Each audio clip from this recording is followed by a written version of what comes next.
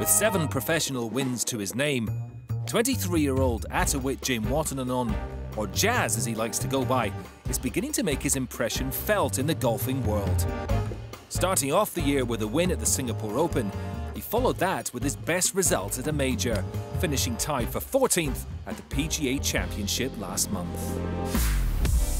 We caught up with a Thai player to discuss his fairy tale start to 2019 and find out what's changed this year.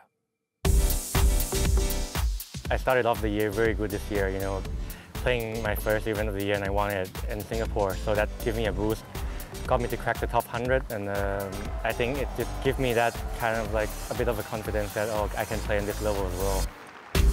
Still getting used to life in the limelight, Jazz has managed to maintain a cool persona and wasn't fazed playing alongside some of the big names at the Singapore Open. And the last day I get to play with Matt Fitzpatrick. I'm really happy that I get to play with the player that caliber. Playing with better players always helps you. You just watch. You don't even need to ask sometimes. You just watch and you can learn so much from watching. What a way to win the Singapore Open. Another individual Jazz can credit his success to is renowned coach Pete Cowan, who also assists Jazz's fellow compatriots. Kiradech Aphibarnrat kind of introduced me, and then kind of get Pete to help with my game a bit, and then my career kind of got a little bit better and better by then, and give me more like a direction to where do I need to move from. At the start I struggled a bit, and Kiradech just gave me like kind of reassurance to stick with the Jazz. It will come.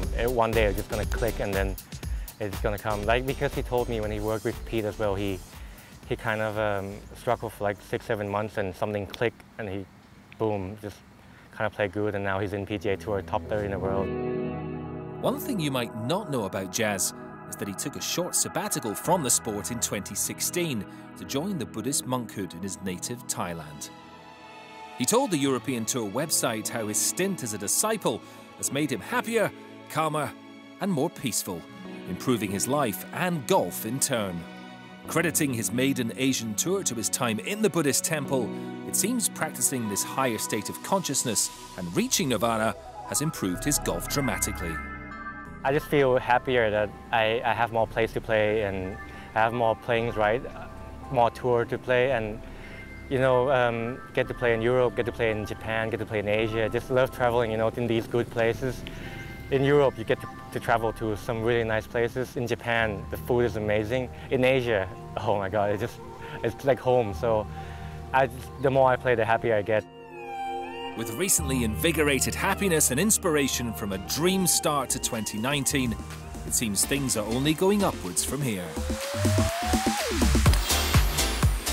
At the start of my career, I was like, okay, crack the top 1,000, crack the top 500, crack the top 200. And then I didn't think the top 100 will come this soon. So now that I have the top 100, now I have to set up my goal a little better. So top 50 is my next goal, To see who you practice with, your mates, crack that top 50, it's just very inspiring, and it just helps you.